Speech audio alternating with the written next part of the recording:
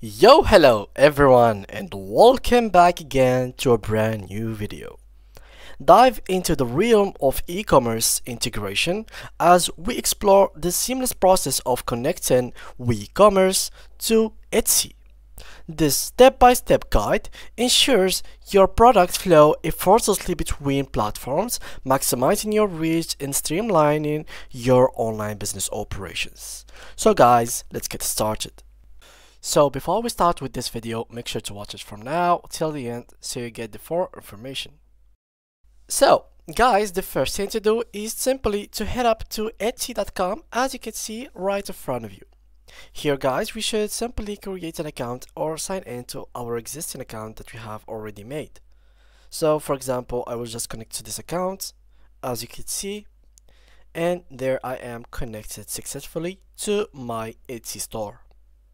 Now, basically the second thing is to make a WooCommerce account or to have a WooCommerce dashboard.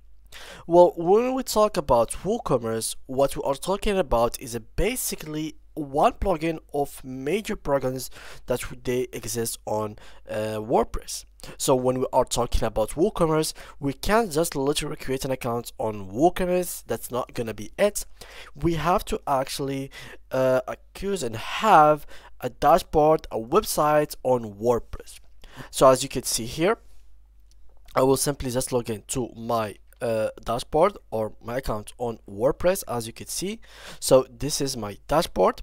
Now, as you would literally see in front of you, this is the dashboard. So now in here, all we need to do is to go to the plugins, click on them, and make sure to add new. And right through here, we will need to simply download WooCommerce to our WordPress website. The second thing or the third thing is to make sure that your WordPress is up to date, everything is good on it, and it is ready to go. So here I'm going to search for WooCommerce. Here we go. And here, as you can see, I don't have my WordPress website up to date. So what I will have to do is to update the WordPress and update the PHP code of my templates. This is very necessary to actually have WooCommerce downloaded on your own account on your WordPress website. There is another method, which is basically by creating and logging in through your WordPress or your WooCommerce right through WooCommerce itself. So you can continue as that, and they will literally take you to your WordPress website. Now here I am. This is like the WordPress dashboard.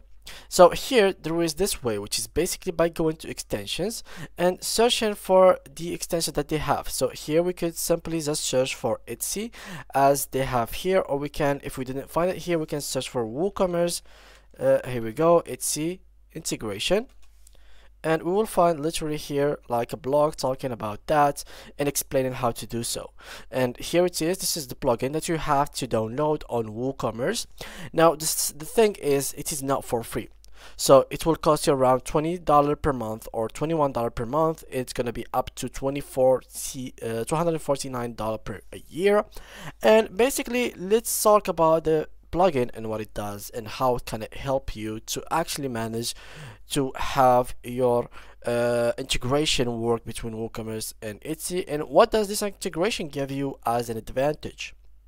So here, as you can see, seamlessly integrate your WooCommerce store with Etsy for a hassle-free selling experience, plus effortlessly import Etsy listings into your WooCommerce stores with this solution. So here we have the key features that they exist on this plugin, which is seamless authorization. Gain swift access with one-click authorization to your Etsy store by entering your Etsy shop name through WooCommerce's Etsy integration extension. There is an efficient bulk management where you can effortlessly upload or update your WooCommerce listings on your Etsy store in bulk.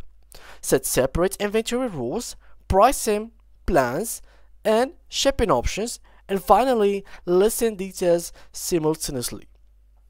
And there is a hassle-free Etsy import, which is basically with this integration plugin, you can effortlessly import your entire Etsy product catalog into your WooCommerce store in pharmacy across all platforms.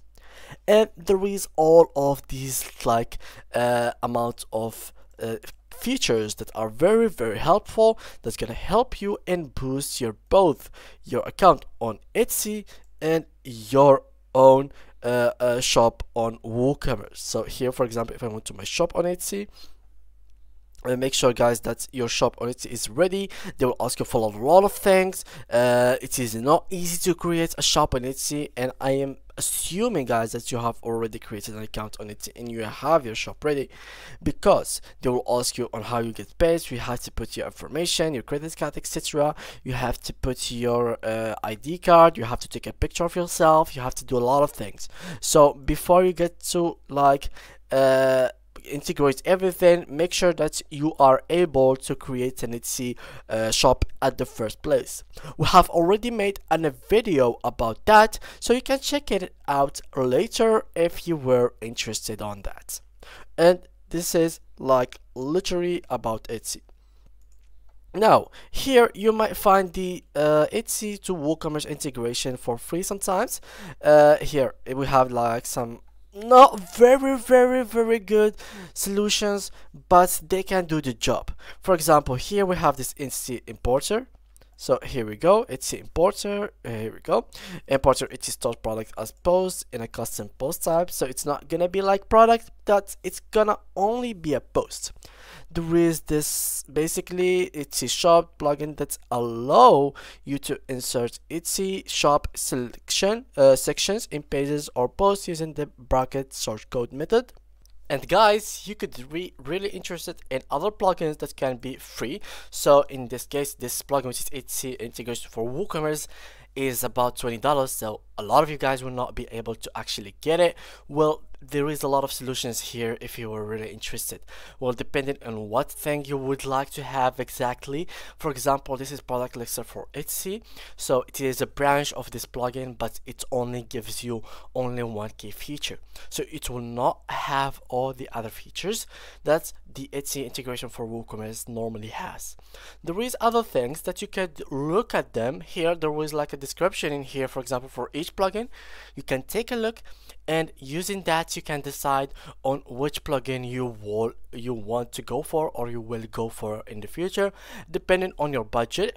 And of course, make sure to not only download any random plugin. Make sure that it has more than at least like more than 3 stars, more than 1,000 downloads and active installations, and it has been updated like not like 1 year ago, not like 11 months ago, something around 3 months, 4 months ago. That will be good as a plugin. And yeah, guys, that was the end for our video. I hope you enjoyed it. Thank you guys a lot for watching, and see you guys in the next tutorial.